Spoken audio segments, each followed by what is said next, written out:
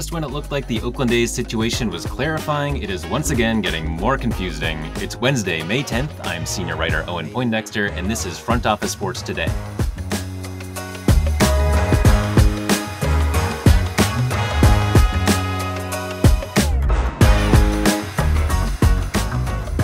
We have had more potentially scandalous activity around betting in the world of college sports. Joining us now to break this down is our reporter, Amanda Christovich. We already touched on the Alabama betting scandal, which is a legit scandal. We've also had some recent activity in Iowa.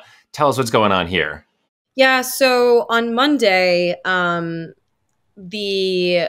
both University of Iowa and Iowa State both released statements saying that they had people in their university community, including current athletes, who had been under investigation by Iowa State Gambling Commission for quote unquote potential criminal activity related to sports wagering.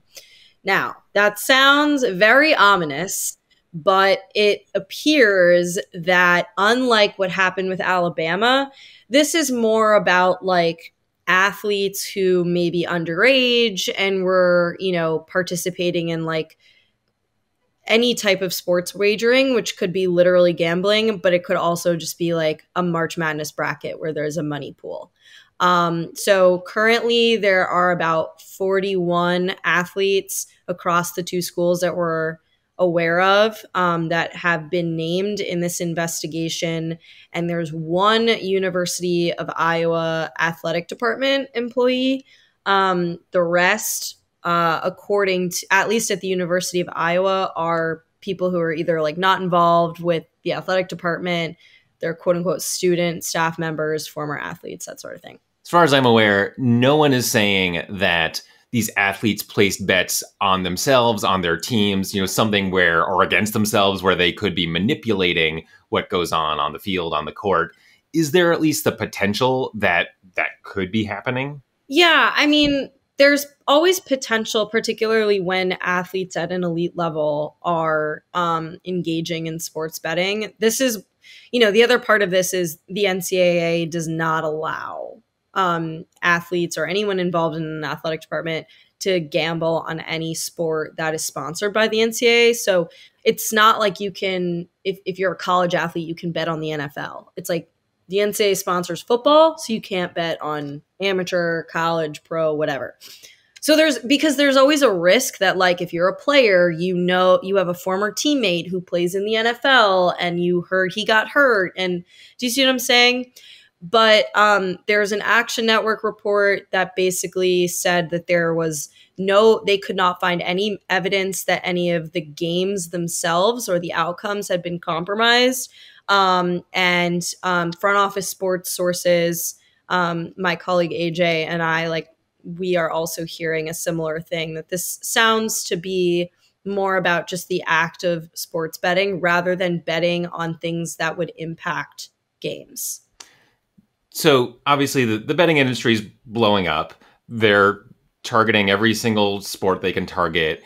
But yeah, once you get into the college athlete world, things get very restrictive.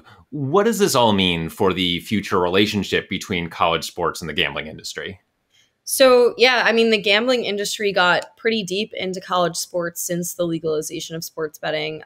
From UNLV had a historic sports gambling operator partnership, like the athletic department had a sponsorship deal. And then Colorado, University of Denver, LSU.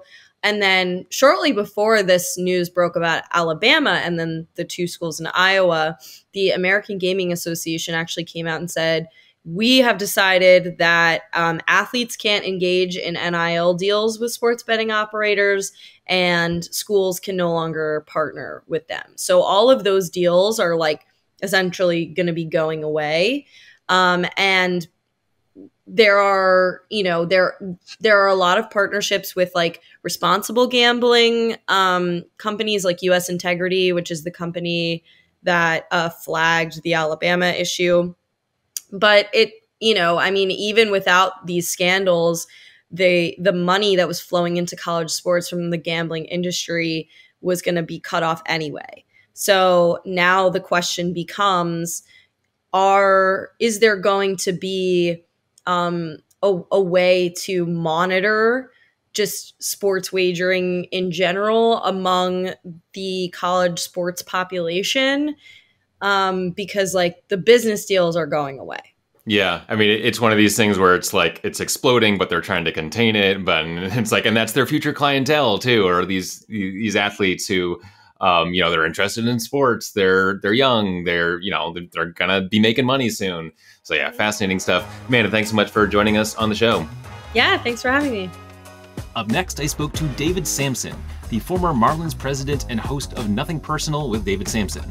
We discussed the latest in the saga of the Oakland A's and what could explain the actions of their senior management. We'll have that conversation right after this.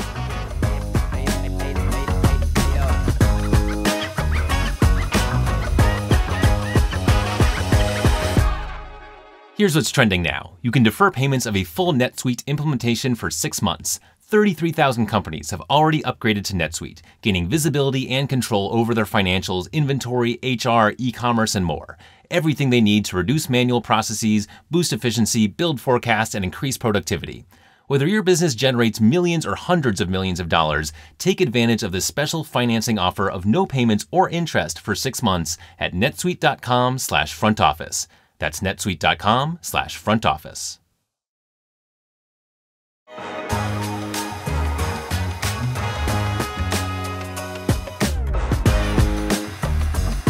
Joining me now is the host of Nothing Personal with David Samson. David Samson. Welcome, David Samson. Thank you. How are you? Doing great. So we got a new wrinkle in the never-ending saga of the Oakland A's, which is that according to the Nevada Independent, they are still in touch with at least 2 other sites in Las Vegas, at least as a plan B if things don't work out with plan A, which is a 49-acre site that they're trying to get public funding to build a stadium on. How did this latest wrinkle strike you? As exactly tracking to how stadium deals happen. There's always plan A, B, C, D, E, and F, and maybe with the A's, they're up to plan Z. But the wrinkle that no one is discussing is I'm not willing to dismiss the probability that there will be further discussions with Oakland. We may have discussed this the last time I did a show with you, which is the announcement that was made on the 49-acre parcel was not a moving announcement at all. It wasn't even close to that. And I think that people keep getting surprised when things like this come up. But we discussed the reality of the legislative session, which had only 60 days left, and there's no bills. You have to do a bill. Then you have to figure out committees. Then you have to figure out sponsors. Then you have to go sell it. You have to lobby. You have to get the votes because you need public financing. This is not John Fisher saying, I'm going to be in Oakland or I'm going to be in Vegas. This is John Fisher saying, I've got to be somewhere, so I'm going to use my time and efforts both in Vegas and in Oakland. And right now, this is happening exactly as you would think it would when a deadline is coming. And the deadline is that they've got to be somewhere here in the next 3 years. Right. And they have to strike a deal by January. Otherwise, they lose their revenue sharing. And that's the only deadline that we should all be focusing on. All of the other things we read up until January are all negotiating strategies. They're all misdirections. They're all PR-based. January is the date where they have to either convince baseball that they've got a deal done, or here's a little thing that no one's mentioned, they could ask for an extension that could be granted by the union and by the league to extend that deadline if they're close but not there yet, because what it is to keep getting their revenue sharing, it's sort of, we're not exactly sure. Do they have to have signed deals? Does there have to be a shovel in the ground? We don't exactly know what the criteria is, but there could be an extension. Speaking of MLB, Rob Manfred has been 100% behind John Fisher, at least publicly. Whenever things go wrong, he says it's Oakland's fault, it's whoever's fault, it's not the team's fault. Is there anything you could see that would flip the switch to Manfred, pushing John Fisher to sell or somehow kind of turning on him? Misogyny and racism. All right. and I'm not saying that flippantly. I'm saying that the commissioner's job is to back up his owners. The commissioner's job is to make sure that all 30 teams are settled at once, like for 1 minute in time. Because the funny part is, once the Oakland and Tampa situations are taken care of, we're on to the next stadium issue. There's issues going on in Arizona right now. Actual stadium issues about whether they're going to refurbish Chase, or is it still called Chase Field? I think it is. I can't keep track. Or are they going to get a brand new building? So the cycle continues. There's always teams that need new facilities. This is totally normal. And it's the commissioner's job to make sure that he has the back of the owners. Roger Goodell makes a living having the back of his owners until it's no longer feasible to have the back of an owner. I'm talking about Daniel Snyder. And that's when you've got a change of control that takes place. But John Fisher and what he's doing, baseball is completely lockstep with John Fisher, completely lockstep with Stu Sternberg, working closely to get those situations handled. And John Fisher has done nothing to warrant Rob turning his back on him or forcing a sale. They're not even in the neighborhood of that. Little sidebar on the Diamondbacks. There was some kind of whispery reporting a little while ago that Ken Kendrick is maybe gonna sell at some point. Anything you're feeling on that? Yeah, that was being whispered. I want to say I left baseball in 2017. There were whispers of that for the last 5 years of my career there. There's always whispers. The Orioles are going to sell. The Diamondbacks are going to sell. The Nationals are going to sell. Every team at one point or another, you think about estate planning, and you think about, does the owner want to do it anymore? Does he want to deal with a rebuild? Does he want to deal with the losses? What's the market for my team? What's my team worth? I don't think there's any great reason why today Ken Kendrick is more apt to sell than yesterday, but it is very common for owners to sort of take stock where they are at a particular moment. Most owners are not like Jerry Jones, where they'll say, over my dead body will this team be sold.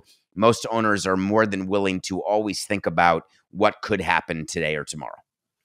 Jumping back to the A's, I'm going to give you a few different factors here. You tell me matters, doesn't matter, matters a lot, whatever.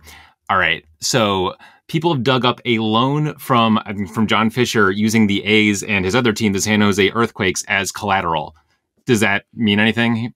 Yes, it could be the most normal thing in the history of sports. The number of owners who have debt on their team with the team as collateral. All of Major League Baseball's credit facility, that's the national revenue that's used as collateral. It used to be called the fleet. That's 5 banks ago. But each team has a credit line through baseball where they use the national revenue. All teams have debt where they use their local revenue as collateral. Totally normal. All right. The stock of Gap, the company that is owned partly by John Fisher, has gone down about 25% since the start of the year. More than that since over the last few years, taking some of John Fisher's net worth with it. Does that matter? Mickey Arison still owns the Heat. And what does Mickey Arison also own? Carnival, Okay. which has been in the absolute tank. It's gone down. His net worth has plummeted. But again, it's only on paper. So no, the Gap stock price, it's not as though either Gap or John Fisher are going bankrupt. Inflation and shipping costs. This is something that's been on my mind for a little while because, as I've brought up here, the supposed $12 billion price tag for the Oakland development, who knows what that number would be by today's dollars, because that number is, I think, a couple of years old at this point. Does that matter at this point? It does. It changes the project cost, which changes the amount of public financing you need. And you have to know that when you're doing your pro formas for a new ballpark and you're figuring out what your local revenue is going to be, the ability to increase that local revenue through increased ticket prices or increased values of sponsorship, those trail inflation. Those trail the increased cost of delaying the build by year after year because materials go up. And now you add inflation to that, and the entire project cost is getting higher and higher without the concomitant revenue increase that will be generated by the stadium. And that becomes a major negotiating point, both between John Fisher and his banks and also John Fisher and the public. So we are right about maybe just under 4 weeks before the Nevada's legislative session ends. And they could, of course, call a special session if they think they're going to get this deal done. What's your instinct in terms of how these next 4 weeks are going to play out? Special sessions are really hard to get, and we tried to get special sessions in Tallahassee, and we worked our tuchus off to try to get it because we missed deadlines left and right, and they're just very difficult to get. I don't see that happening. I do not see in the next 4 weeks a financing package coming together unless we start seeing some leaks here really soon, because you're going to need to be going around and visiting the different people in the House and in the Senate locally there in Nevada to figure out the combination of state versus local money, because part of this deal, not just for the 49 acres, but wherever they put the building, is tremendous public infrastructure. For the 49-acre parcel, they were building like a 1.5 mile pedestrian bridge to get across the highway past the in and out to where their location's going to be.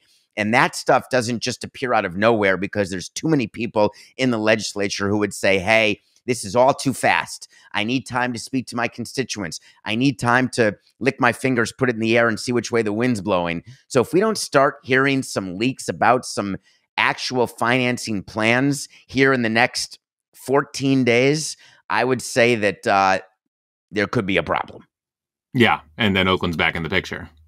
I think you say it that way, and everybody's saying it that way, but you heard me tell you, I don't think Oakland ever left the picture. I understand what the mayor said. I understand how angry everybody is. But before we got the deal in Miami, the level of anger between us and the government at one point or another over the years was measurable, as in silence for months and months at a time. So I find this to be standard operating procedure. David Samson, thanks so much for joining us on the show. You're welcome. Quick update here. Shortly after David and I finished recording, the Nevada Independent came out with another update. The A's are not just looking at other sites. They have pivoted to a deal with Bally's and Gaming and Leisure Properties on a new site. The new plan is that Bally's would demolish the Tropicana Hotel, the A's would build a new stadium, and then Bally's would build a new hotel casino across from that stadium. The A's reportedly plan to ask for $395 million in public funds to make this happen. That's it for today. Subscribe so you don't miss a beat here. Thanks for listening. We will see you tomorrow.